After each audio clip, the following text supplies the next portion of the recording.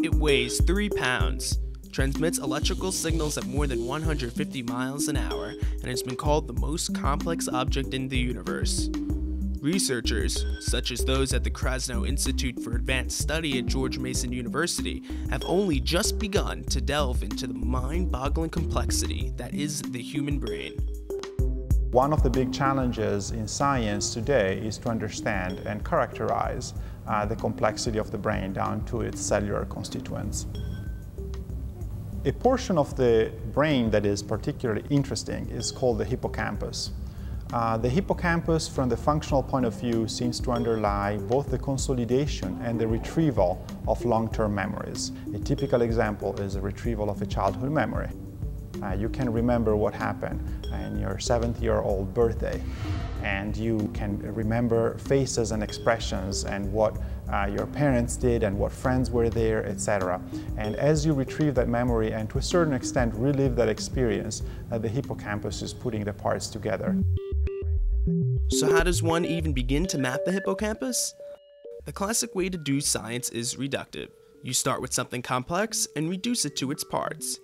You experiment with these parts to understand how they work individually and together. In case of the brain, its cells are unlike any other in the body. Neurons are tree-shaped, with many branches, allowing each neuron to form a complex network to communicate and exchange information with other neurons.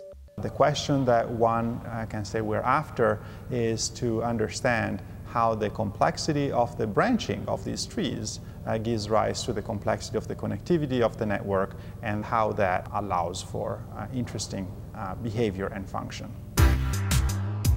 Discovering the complexities of these networks takes place under a high-powered microscope. Trillions of cells are traced individually and simulated into three-dimensional computer models, which allow the scientists to test how cells may function.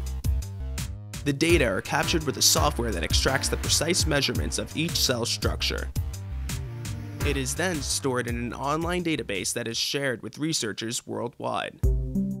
While these discoveries provide insight into the inner workings of the brain, they also offer neuroscientists clues to possible treatments for neurological diseases such as Alzheimer's and Parkinson's, as well as to the advancement of future machines. So understanding how the hippocampus works as a system will allow us in the future with the creation of better machines. A lot of what the human brain can do and the mammalian brain can do, the computers cannot yet do. For example, understanding the gist of a situation or the ability to retrieve a memory from a huge array of memories based on context, based on a cue, based on will.